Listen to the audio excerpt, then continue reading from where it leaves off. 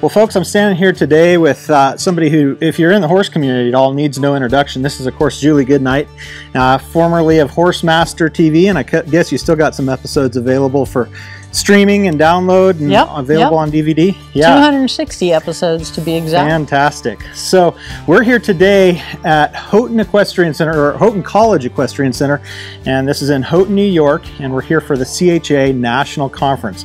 This International. Yeah, correct, because of course we have membership in Canada and other parts of the world. England, Australia. Yeah, so Julie, tell us about some of the projects that you've been working on. What are some of the upcoming things from Julie Goodnight Horsemanship that we can look forward to? Well, you know, a lot of what I'm doing is more of the same. So I'm still doing clinics, I'm still doing a lot of horse expos, and I'm still producing TV shows, just not Horsemaster. So I did Horsemaster for 11 years. We did 260 episodes.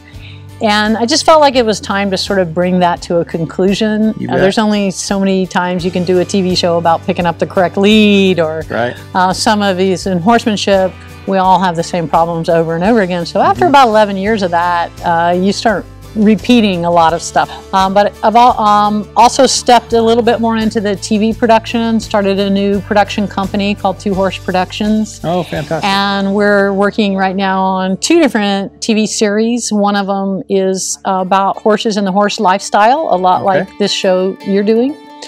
And the other one is about dog whispering and horse whispering, and sort of how those 2 things are alike and how they're different. Sure, and it seems like most horse people are naturally dog people anyway, so they sure are. I don't know any horse people that don't have dogs. There's a lot of dog people that don't have horses, but all us horse people have dogs. Yeah. So you've been involved, of course, with CHA as a program director and now as a spokesperson. And you know, personally, I've been involved with this organization for a number of years too, and it is really the organization that's out there certifying instructors and teaching people how to teach. And one of the things Julie is known for is her ability to take a really complex topic and distill it down. So as you're working with some of these CHA instructors, what are some of the things that they're wanting to know from you as somebody who comes in as a guest to teach it at something like this? Well, you know, we're all looking for tools to add to our bag of tricks. Instructors of any kind, of anything, are always looking for ways to teach the subject better. And so, and CHA is an organization that's very much about sharing ideas and promoting ideas. And so when we come to these conferences and we attend the workshops, we're looking for ways to freshen up our teaching, new exercises, new analogies that we can use in our teaching. So I try to share, when I do workshops here, I try to not just teach a lesson on collection, but actually teach the instructors that are here the techniques I use in teaching. Here's the way I set it up. Here's the language that I use. Here are the exercises that I use, and here's the reason why. So we're really dissecting what it takes to be a good instructor, like you just said, and teaching people how to teach better. And CHA is open to anyone who wants to be involved. We have a lot of parents that are members of our organization because they teach their kids to ride.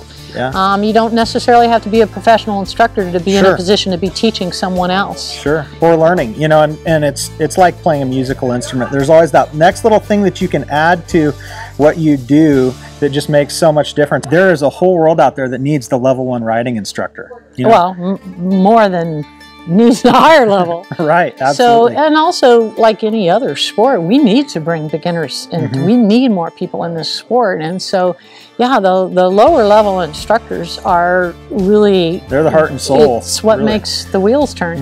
I believe in meeting people at the level they're at and advancing them wherever that is. And I often teach beginner riders and expert riders in the same arena at the same time. Is it easy? No, you got to be able to kind of multitask. Got to juggle a little bit, But it's not hard. You know, the advanced riders are easy to make happy. You just throw out a little bit of stuff and say, go work on that. And then, you know, the beginner riders are a little bit different. They take a little bit more supervision and hand-holding. Well, we're really fortunate to have Julie as part of this organization, and I'm excited to have her here on this episode of Live Equestrian.